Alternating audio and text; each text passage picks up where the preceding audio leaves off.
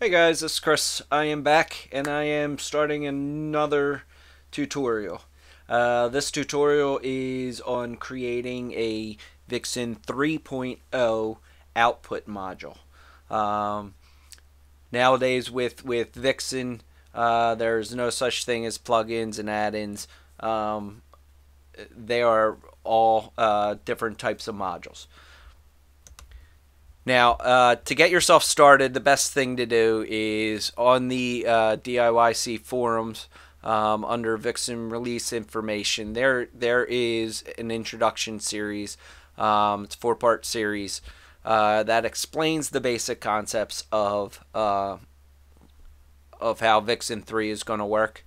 I'm going to run through that real quick here to make sure we have at least the start of a basic knowledge of what's going on. And then I'd like to go into the requirements that you'll need to make your module, and also I'll run through the basic concepts of what exactly a module is and the parts it needs.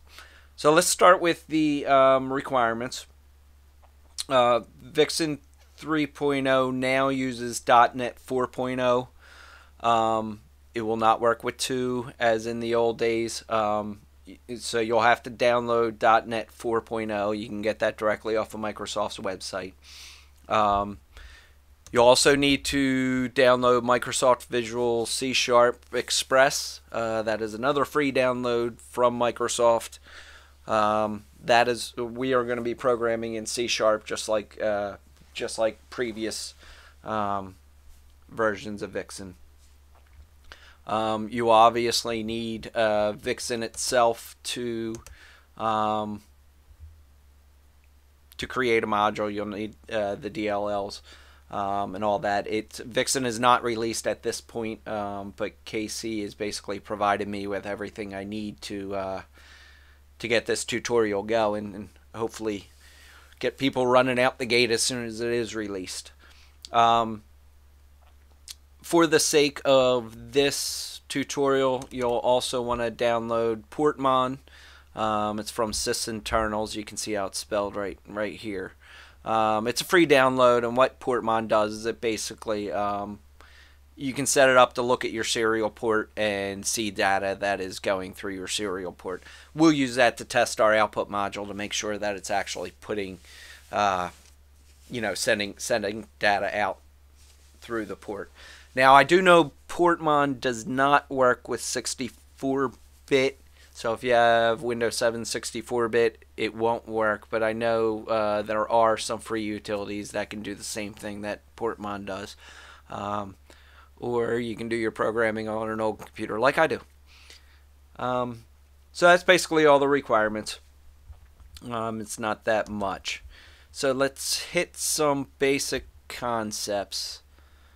Just to clarify some things up. One of the major differences about the new Vixen is the idea of channels and controllers being totally separate. Controllers now are basically representing your physical hardware. So for example, if you have a Renard 16, you will set up a controller using the Renard output module. You'll tell it has 16 outputs, and boom, you're done. You should never have to touch that again unless your physical hardware changes. Channels are pretty much conceptually like they were before. You'll have channel for your roof line, peak, door, windows, megatree, whatever. But those channels themselves do not have any information on where the data is actually going. The thing that ties these two together are called patches. What a patch is it tells, okay, I have the roofline channel. The patch says, okay, roofline channel, you are going out to controller 1, port 5. And it sends the data to the controller and your light goes on and off. Now, the channels receive their information, what they're supposed to be doing, from effects. Effects are another type of module that you can create, and I'm sure tons of people are going to be creating some pretty neat stuff. These effects can pretty much do anything. They can turn stuff on and off, spin a mega tree, however. Your output module, or your effect module will basically figure out what the channels need to do. The channels will do it, send it to through the patches to the correct controller, and your lights will do what they're supposed to do. At least hopefully, unless you're like me and you have controllers that have burnout lights. So that's the basic concept. Like I said, I ran through it really quick. I hope I explained it half decent.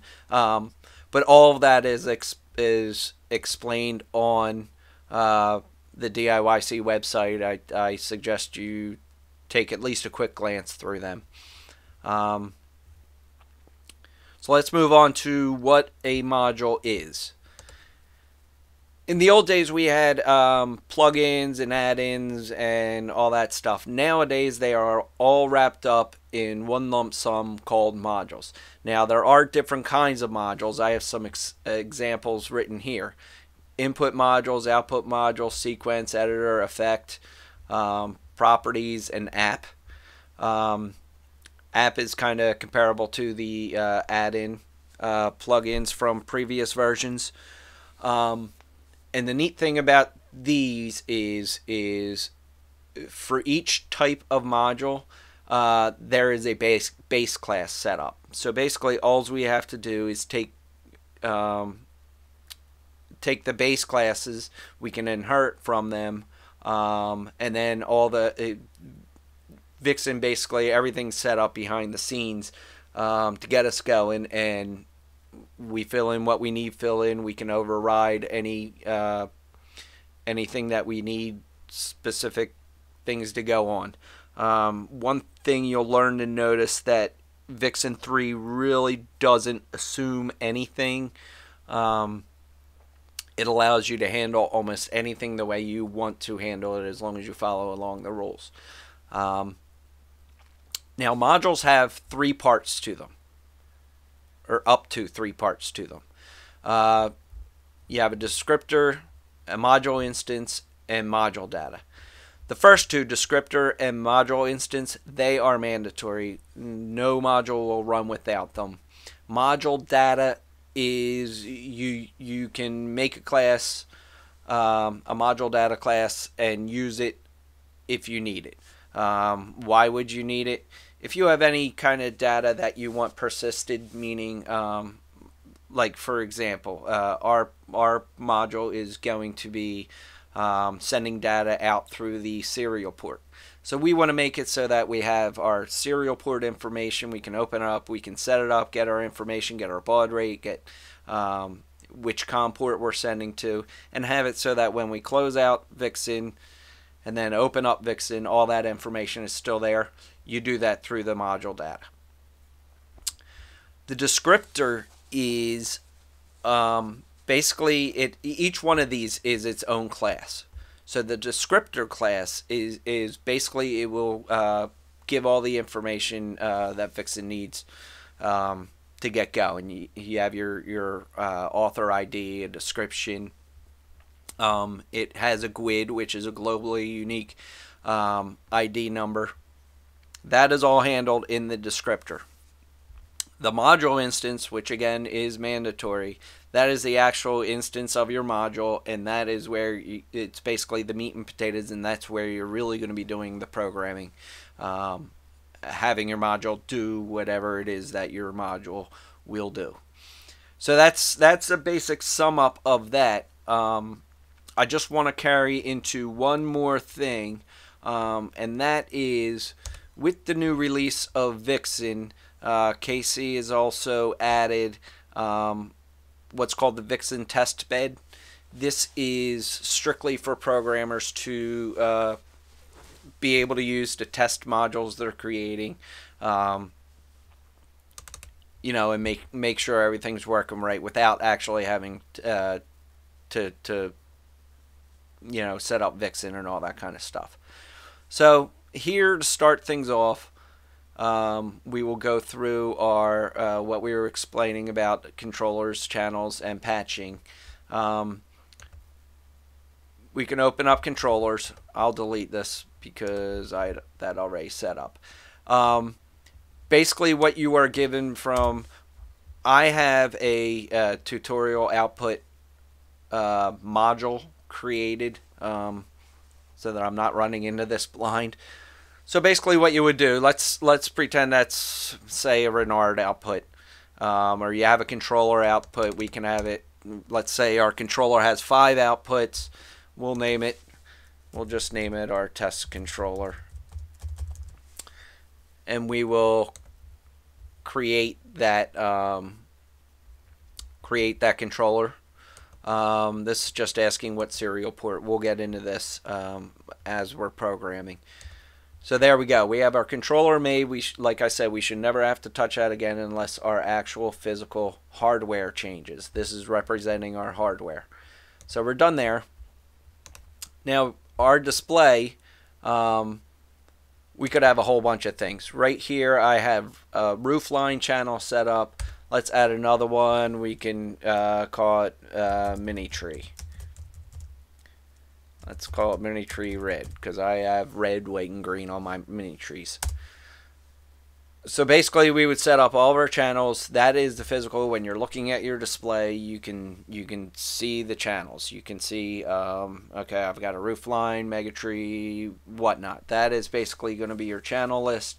That's not too different from the old versions, but remember, these channels by themselves don't know physically what controller they are going to. In order for them to get the output to the controllers, you just need to patch them. Basically what you want to do is you say, okay, roof channel, roof line, you're going to go out to our test controller, let's put you on output 0, create the patch. You can see under here, patch is made. Mini tree channel, you're going to go out to test controller. Let's put you out to output 2. Create the patch. Now what happens when that effect tells the channels to do something, the channels through the patch can sends it out to the controller, and your lights go on and off, or blink, or rotate, or whatever they are supposed to do. So that's our basic, real quick rundown of some basic information. In the next section, I'd like to actually start opening up C# and create our workspace and start to go on the actual programming.